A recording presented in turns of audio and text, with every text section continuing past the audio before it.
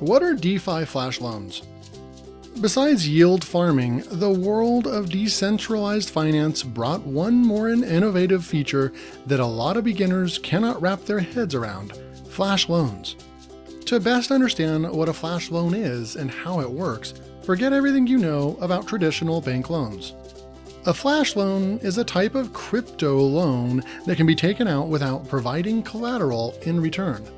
Users can request millions of dollars anonymously, and DeFi platforms will send their funds without asking any questions. Sounds weird, right? While the premise may sound attractive, there is an important catch that imposes a limitation upon flash loans. The loan must be repaid within the same transactional block.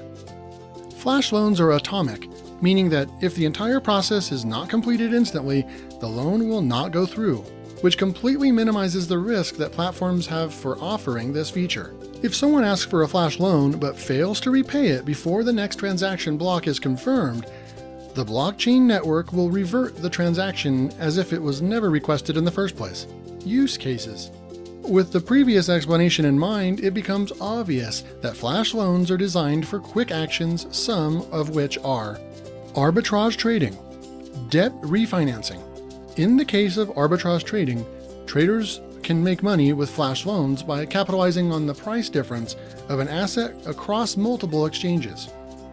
For example, the trader in question would buy a cryptocurrency at a lower price on one exchange and sell it for a higher price on another exchange. This leaves the trader with his loaned assets and the bonus that he gained from arbitrage trading.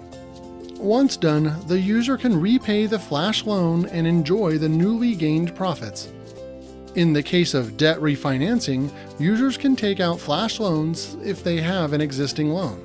The goal is to pay off a loan in order to take out another loan from a different DeFi platform that offers better interest rates.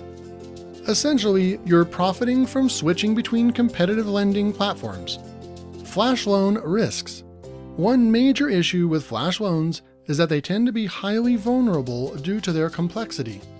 All flash loans are automated with the help of smart contracts, but not all smart contracts are coded correctly. As a result, a simple mistake grants a hacker the window of opportunity to exploit the flash loan and drain funds from a project's liquidity pools. We refer to this event as a flash loan exploit, and there are more than enough of them to write an entire history book.